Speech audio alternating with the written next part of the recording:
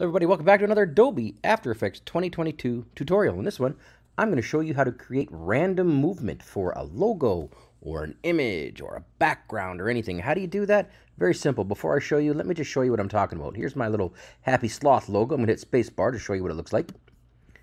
And there's the Happy Sloth doing his little bouncy, bouncy, bounce. And it is randomly moving its position.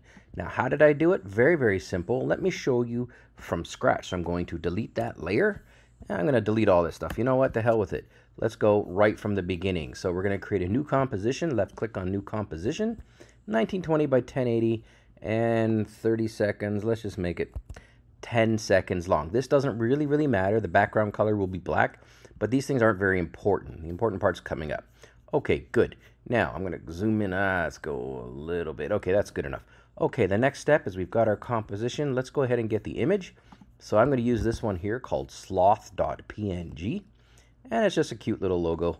And I'm going to drag and drop it onto the timeline. And it is too big, so I'm going to go ahead and grab this bounding box.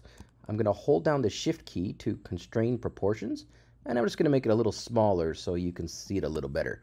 And I'll move it down a little bit. Okay, so we've got our sloth somewhere in the middle of our screen. Now, how do we make it move its position randomly? It's very simple.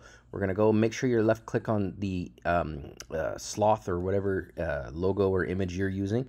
Make sure you clicked on it here in the timeline. Click on that little chevron or triangle, and then you'll get the transform. Click on transform, same thing. And then you're going to see a bunch of options: scale, rotation, opacity, position, etc. You want to now hold down the Alt key if you're on a PC, or the Option key if you're on a Mac. Hold it down, then left click on the position. Left click there. What happens now is it creates what's called an expression. And you're going to see here, it says transform.position. All you need to do is type in wiggle. This is one of the many expressions. Left bracket, and then I'm going to type in 2,50. That's it. Okay, we can change those parameters, but what we've done is we've created a wiggle expression, and now when I hit spacebar, watch what happens.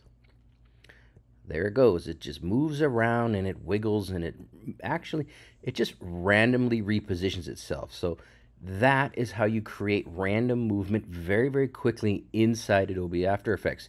If you want to change that, you can left click on the expression like I just did here in the timeline, and then I could change this if I wanted to be a little bit crazier.